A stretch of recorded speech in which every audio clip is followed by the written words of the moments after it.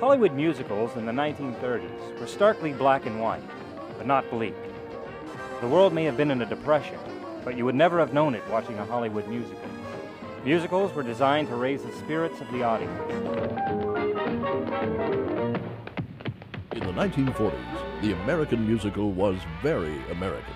New York, New York, it's a wonderful time. With spirits high, the Hollywood musical kept audiences singing around the world through the 1940s. Color added a different texture to the musical film. There was still a lot of shimmer, but the glitz mellowed to a warm, rosy glow. In the 1950s, musical films were created on a broader canvas. The world brimmed with hope for the future and nostalgia for the past.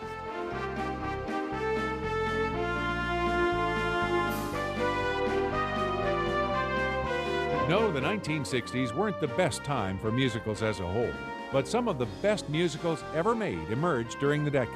And millions of fans can't wait until an era like that comes singing and dancing round again.